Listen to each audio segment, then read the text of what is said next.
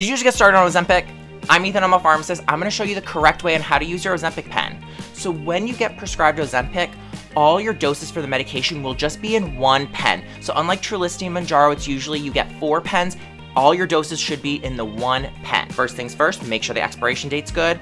Then you want to make sure you're keeping this in the refrigerator. What I tell patients is you can take the pen out like an hour before giving the dose, because sometimes when it's cold, it may cause some injection pain, but usually you're not going to feel it at all. Before you use it, you're going to clean the top with an alcohol swab. Your box should come with needles, so you're going to use a needle like this. Because this is sterile already, you don't need to swab anything here. You're going to peel this back. And this has already been swabbed, so you're gonna screw this in like this. Okay. Keep this because you're gonna need this to take it off. This is just a safety cap. This is not the needle. Take that off. Okay, perfect. And then what I recommend doing, just to make sure that the pen is working, you wanna just, I'm gonna try to show you. So you're gonna go up to, see where these little 2 dot things is? If you have trouble seeing, what I recommend is just doing 1 to 2 clicks. And then what you're gonna do is you're gonna then push it.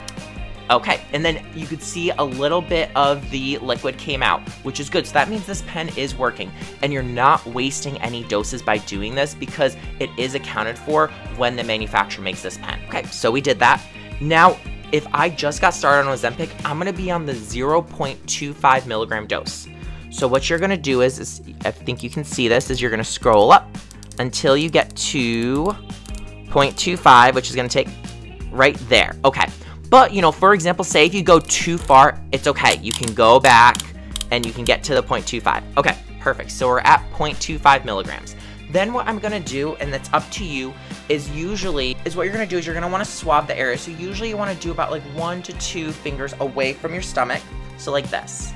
And then what you're going to do is then you're going to hold it like this, push with your hand on the button, and then you're gonna just inject it there. Honestly, it does not feel like anything. And so I can just show you what I'm gonna do. And so you go in here, and then you go 1, 2, 3, 4, 5, and you wait until it goes all the way down, and then it clicks. And then that's it. Oh, this was just saline. I didn't give myself Ozempic, but I wanted to show you that it is really not that painful. Then if it goes back down to 0, that's when you know you got the full dose. So you need to press and hold this the entire time. Then once you're done, you're gonna take this clear cap, because remember I said to keep this. You're gonna then twist it and then go the opposite way. So you're gonna go left, which is counterclockwise. And then you're gonna just do that. And then look, the needle's gone.